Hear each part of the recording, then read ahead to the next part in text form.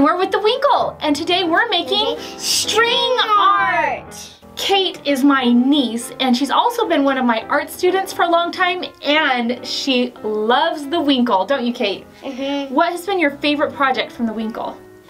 I like the jumping Joey and the Valentine's secret keychain. Yeah, those were some of my favorite too. Those were really good ones. I'm so glad you love the Winkle and that you're joining me today for this string art project. Should we see what's in our kit today? Mm-hmm. A piece of cork, 3 stencils, string, and some pens. Great, on top of everything in your kit today, you'll just need a pair of scissors, and then we're ready to get started. Let's do it. Kate, our art project today is going to involve math. Did you know a lot of art involves math? No. No? Well, we're going to learn math today while we're doing a fun art project. Isn't that so cool? How are we going to do it at the same time? I'll show you. Do you see the 3 stencils you have here? Yes. What shapes do we have? A star, a pumpkin, and a heart. These shapes are very geometric, and they're also symmetrical. So see if you cut them in half, they would be the same on one side as the other side. Do you see that about all of these shapes?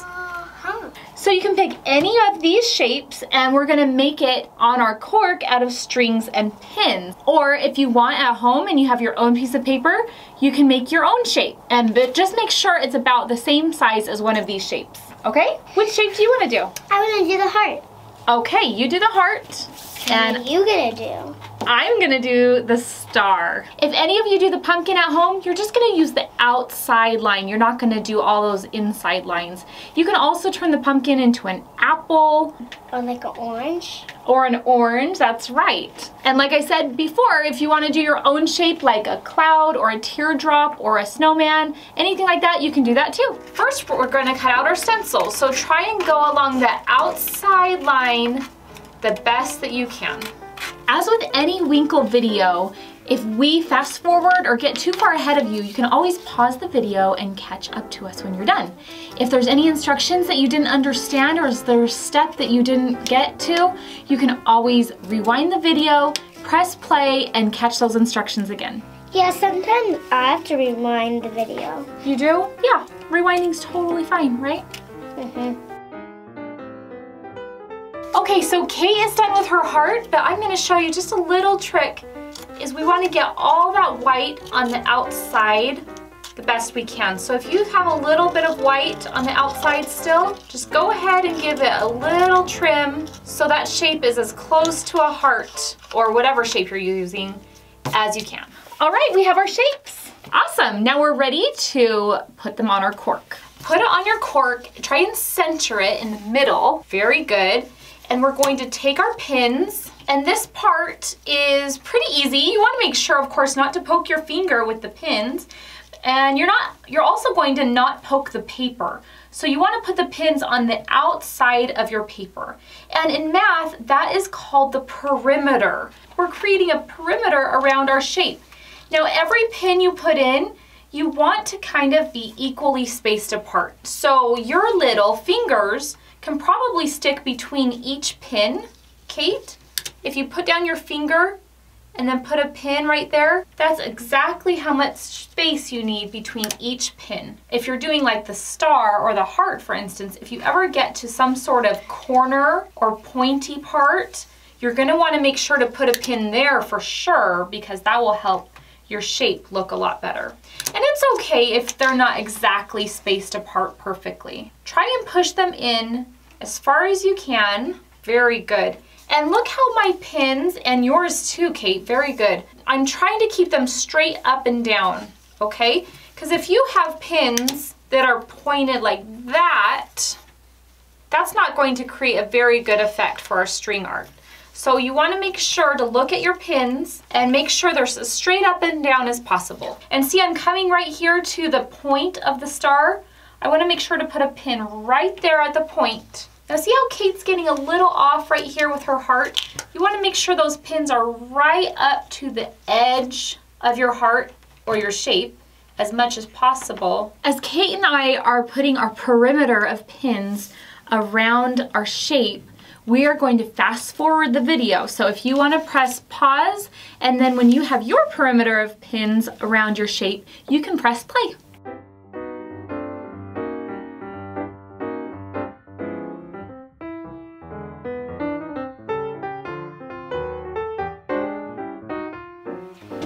Wow, Kate, you finished. So did you. Yeah, let's show everybody. A heart and a star. Good job. Okay, now take one of your extra pins and we're gonna get that shape out of there, that paper. So just take your pin and put it under that shape and just get that shape out of there. We don't need that anymore. So what we have right here is a perimeter of pins. If you go around your perimeter and you notice any pins that are too close together, like if they're touching, you could just take one of them out. All right, I'm gonna show you guys about this string, okay? This is called floss. It's not to floss your teeth with. It's just embroidery. Why would you floss our teeth with string? Because it's called floss. It's embroidery floss. Okay, so everyone will be able to find the end of their floss in your loop here. And you're not gonna take off these papers. You're gonna leave the papers on, and you're just going to slowly pull the floss out of the loop. So just a little bit at a time, not too much because you don't want it to get out of control.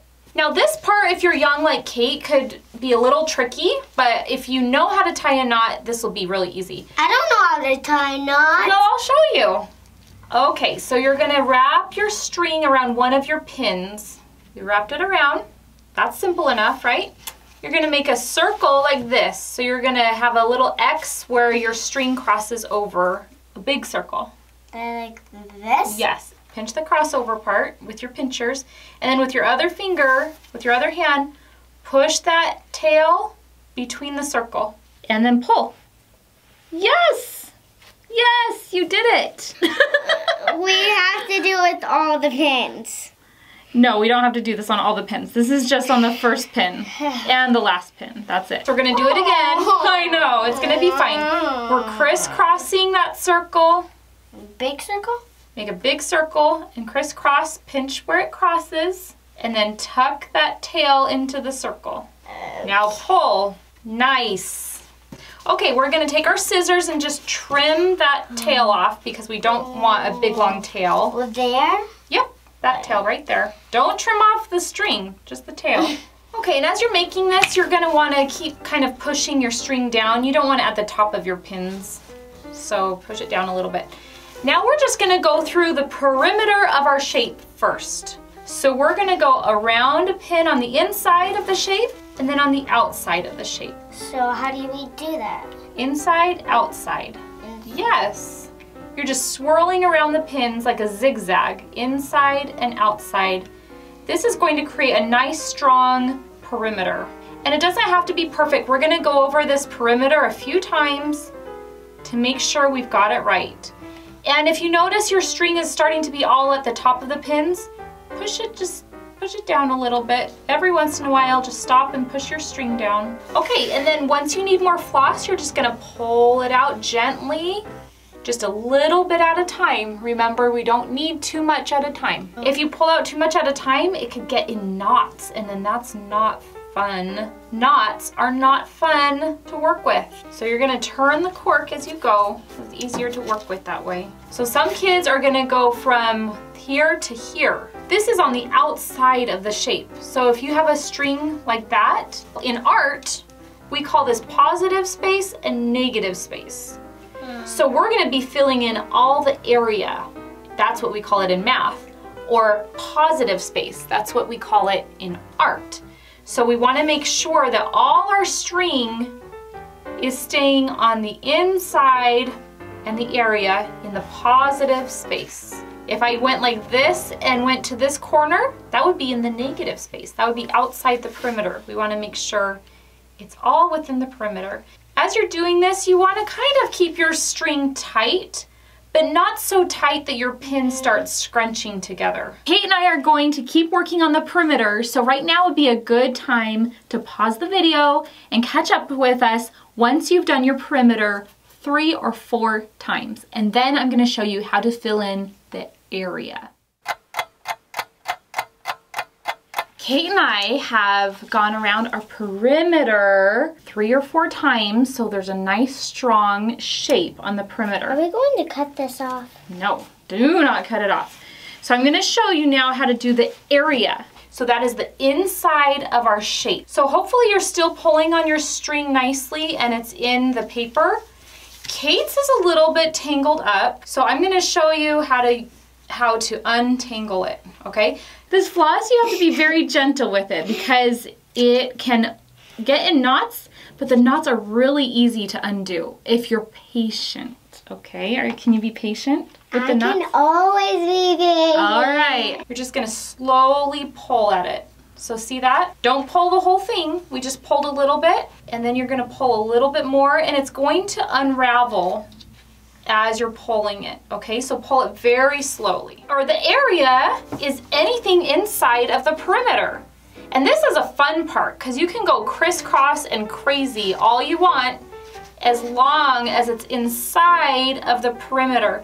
And remember again, not to pull too hard on the floss because you don't want all those pins to start squeezing in. And also remember, you don't want to go crazy and start going outside the perimeter like that because then you'll lose your shape. All the crisscross that you do needs to be inside the shape, inside the perimeter, inside that positive space. Mine are kind of getting up here, so I'm gonna kind of scoot them down just a little bit with my fingers. Hey, this is easy. I knew you'd like it. Okay, now every once in a while, Kate, you're gonna press it down just a little bit.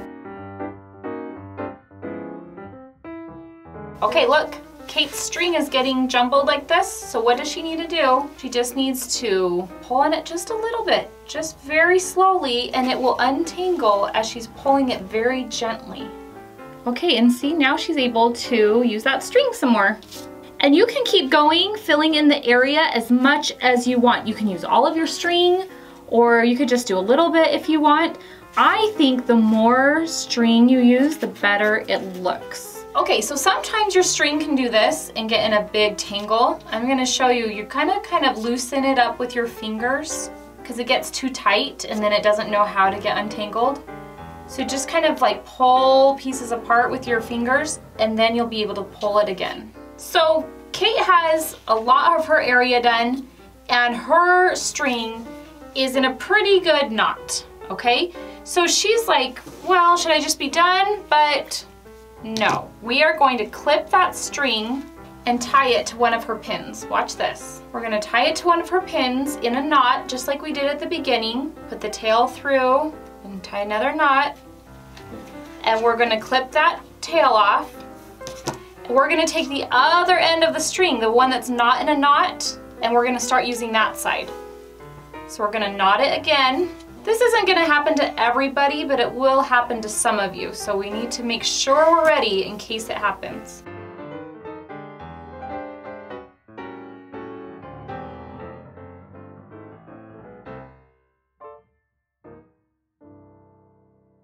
This is looking pretty good. I know, yours is looking so good too. Okay, we've built ours up, so look at how many layers I have in there. I'm gonna show you guys how to tie this off to finish it. Okay, so you want to put your string around one of your pin heads. Keep a big open circle like this. Then you're going to take your tail. Now, if you have a bunch of string over here, just give a little trim so that you have a tail. Tuck the tail through that circle that you just made and give it a nice pull all the way to the pin. Good. Now we're going to do it again. We're going to take a circle, make a circle, tuck that tail up into the circle. We're going to pull it. You have to make sure that circle goes all the way towards the pin, and that gives us what's called a double knot. Kate, this is so good. All you need to do is trim off your little tail right there, and then we're done. There. Oh, that's so good. Should we show everybody? Sure. Wow, that looks so good. I love your heart. Oh, thank you. And my star, are you going to give yours to anyone or are you going to keep it? I'm going to give it to my mom. Oh, she's going to For the Christmas for Christmas. She's gonna love it. How nice of you. Thanks for joining us today, everybody. If you have a grown-up take a picture or video of you making your string art, they can post it on social media. Make sure to tag us at the Winkle Crate. That way we can see what you made and how it turned out. Would you love to see how everybody's turned out, Kate? I would love that.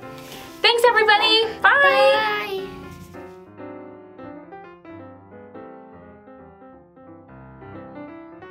Put that string under. If something goes wrong, don't throw a fit. No, I don't remember.